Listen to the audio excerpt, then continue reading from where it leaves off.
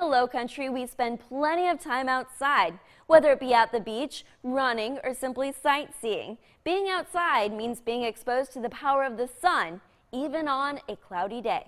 Many of us are familiar with the UV index, or how much the sun's damaging UV rays can impact your skin on a given day. That's on a scale of 1 to 11, with 11 being the highest UV index.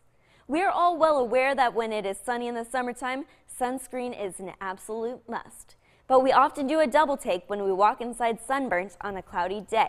If the clouds are truly very thick, they will block out UV light, but of course, not all of it.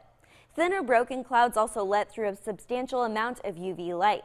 So if you aren't wearing your sunscreen, that burn is still likely headed your way despite the clouds. Fair weather cumulus clouds can actually deflect UV rays, which could mean that more harmful UV radiation reaches the surface.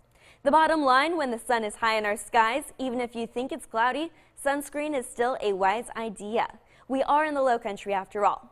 And as Brad Franco always says, do not forget the tops of your feet.